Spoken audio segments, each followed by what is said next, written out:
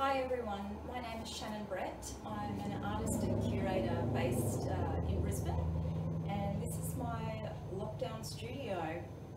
Currently my home, which is a 3-level apartment close to Brisbane, and I don't have anything external at the moment because I've recently relocated.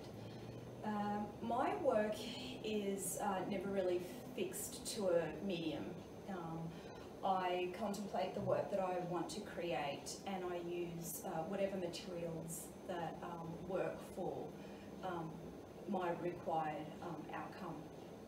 So my work as a curator also really dictates by accident or subconsciously my visual arts practice. So I'm currently working on curating an exhibition about intersectionality or black feminism in this country, which is a subject that's very near and dear to me.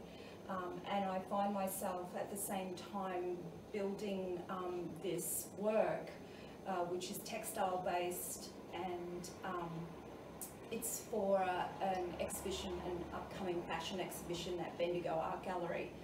I'm really a visual artist, but I love working with textiles. So I'm always looking at different ways of presenting material and materiality.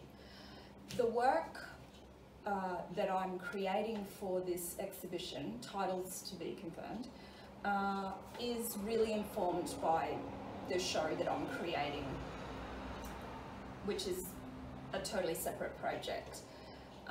But I'm constantly informed by all the research that I'm doing for this new exhibition about intersectionality, and just how proud I am by what I'm uncovering, and it's really informing the work.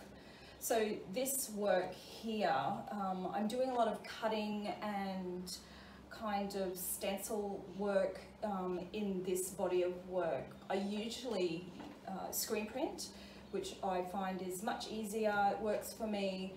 But with the space that I'm confined to at the moment, that's not working. I need a lot of space for screen printing, and I don't have an external studio. So I'm working with what I have. And these current drawings and cuttings are true phallic representations of where the work is going to head. I used to work as a graphic designer, and I find that on accident by purpose, on purpose by accident, the work always ends up being quite graphic in the way that it visually is represented.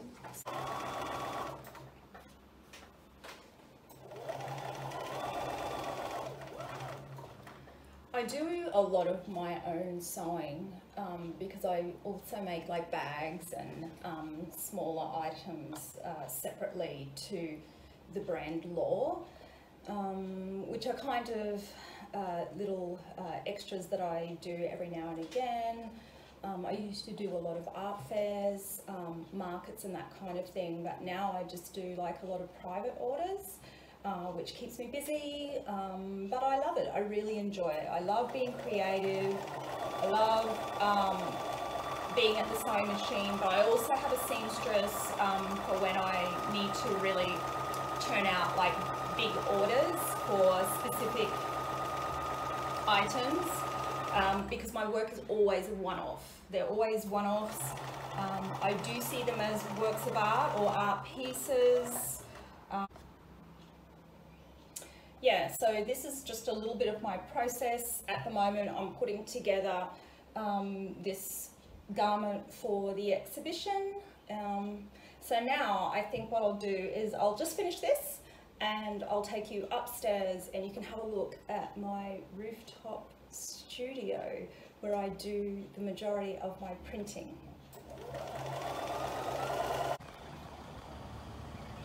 Okay, so welcome to my upstairs studio.